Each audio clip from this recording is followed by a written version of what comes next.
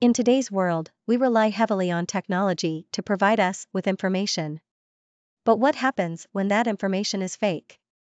Recently, a photo of an explosion at the Pentagon was circulated online, purportedly generated by AI. This caused confusion and even led to a brief sell-off in US stocks. The incident highlights concerns about the potential for AI-generated misinformation to cause chaos online. Experts like Elon Musk and Dr. Jeffrey Hinton have called for safety guidelines to be put in place to prevent the spread of propaganda and other risks associated with advanced AI systems. Some commenters on Hacker News questioned the validity of the stock sell-off and discussed the potential impact of deepfakes on society. As high school students, it's important for us to understand how easily false information can spread online and how it can affect our daily lives.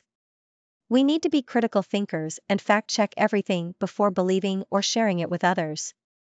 Let's work together towards creating a safer digital space where truth prevails over fiction.